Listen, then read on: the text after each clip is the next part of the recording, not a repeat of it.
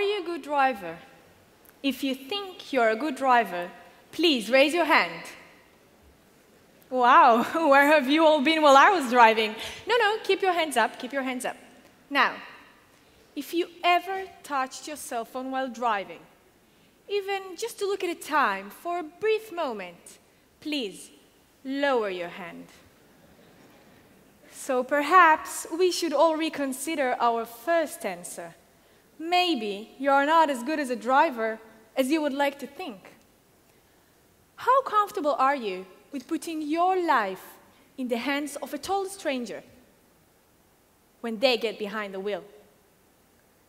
Actually, it doesn't really matter because you're already doing it every single day. On your way here today, you put your life in the hands of many other drivers you don't know who might have been texting, reading emails, or falling asleep. But do we have a choice? I believe we do, and I'm not the only one. In fact, today we're witnessing one of the biggest technological arms races in history, a race towards autonomous cars. So what is an autonomous car? The answer is simple. It's complicated. But if I had to think of an easy definition, I would say that autonomous cars are cars that take you from point A to B without any intervention of a human driver. Most of these cars will have three things in common. They will rely on sensors and cameras that will allow them to communicate with other cars as well as the surrounding. As you see, externally, they could look very similar to the cars we have today, maybe minus the steering wheel and the pedals. And most of these cars will be electric cars. The world's largest car manufacturers, technological giants, and even governments are already investing in this race.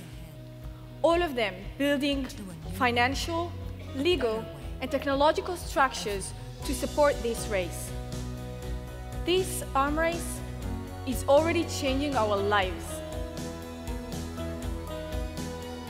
But will it change them for the better or worse? Join me for a ride towards autonomous cars, and I'll show you things that no one has told you about these cars. From the first moment I started law school, I was looking for that extra thing, something that adds value to the bigger picture, something beyond legal frameworks. And that's what led me to research autonomous cars in my third year. I wanted to understand the implication of this new technology, the advantages and the risks.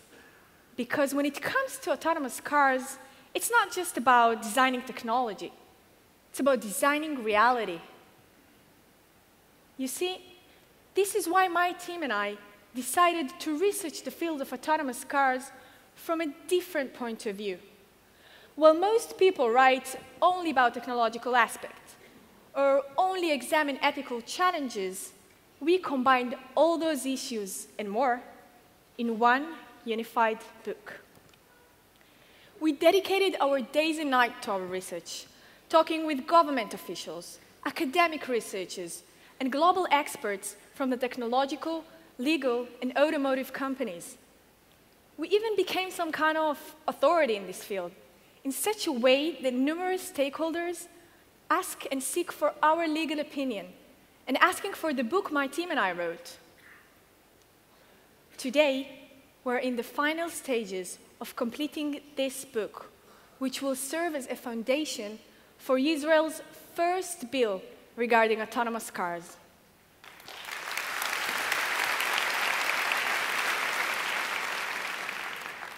So when we talk about autonomous car, it's not just about commuting. It's about communication. It's not about engines of cars. It's about engines of growth. And it's not about horsepower. It's about empowering people. Our cars are going to communicate with other cars and even with their environment by reading road signage and using advanced wireless technology. They will adapt to weather conditions and even stop automatically if something jumps in front of their path. So now, you can give your full attention to something much more important than your commute: human communication. And there is more. As this technology will grow into the industry, more jobs will emerge. Second, we can work while we drive. So just think about how much more productive we can be. And third, shipping companies such as DHL and FedEx can reduce costs by having a whole fleet of driverless cars. And by the way, forget about wasting time looking for parking. Just tell the car, drop me off at TEDxTelAviv, and go find parking. Imagine how much time you would save, right? Amazing.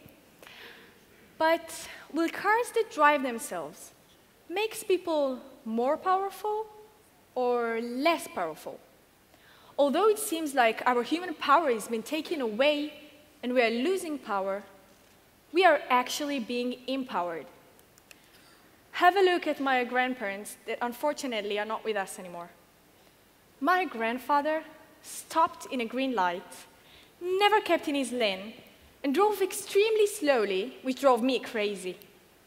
My grandmother, in her last year, couldn't drive anymore, so all the drivers in the family leaned in. About my little sister, she got a VIP service from mom and dad's taxi. And parents in the audience, you know exactly what I'm talking about. You see, my family is not different from your family. My family represents the risky drivers, those who cannot drive, the disabled, and those poor parents that wasted a lot of time running around. With autonomous cars, all these challenges will vanish. Any human can reach any destination he desires. And to me, that is very empowering. But we're not just talking about empowering people's lives. This technology is saving our lives. This is the number of people that lost their lives as a result of car accidents around the world in just 1 year. That's more than 103,000 per month and more than 3,400 daily. That means that by the time I will finish this talk, 28 more people will die on our roads. But imagine we can reduce this number by 90%. Recent studies show that we are looking at 90% reduction in road fatalities thanks to the advanced automatic systems of autonomous cars. So I guess this technological arm race is changing our lives for the better. But autonomous cars will also introduce many new challenges and ethical dilemmas that are not easy to hold and overcome. Let's say it's 7 p.m. You're after a long day at work, you get into your car and drive home. Suddenly, a ball bounces on the road in front of you, followed by a young girl who doesn't see your car.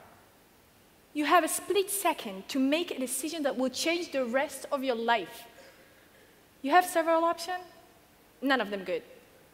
You can either swerve to the left and crash into a wall, swerve to the right and hit the rest of the kids, or try to brake and hit a little girl.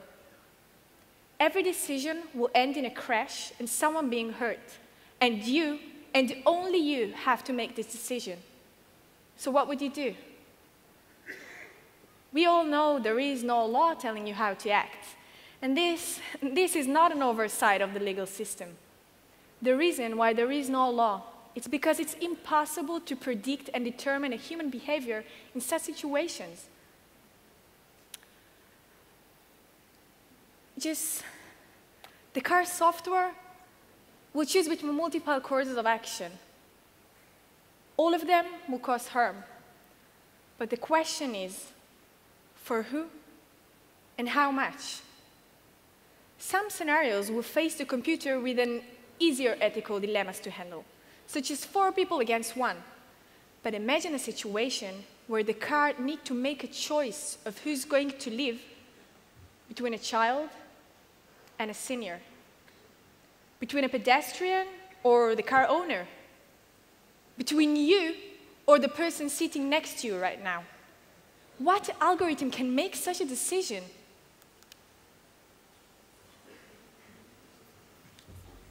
It's not the first time you heard about those scenes.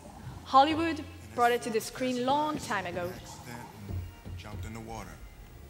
You are in danger. You are in danger. Save her! Save the girl! Save her!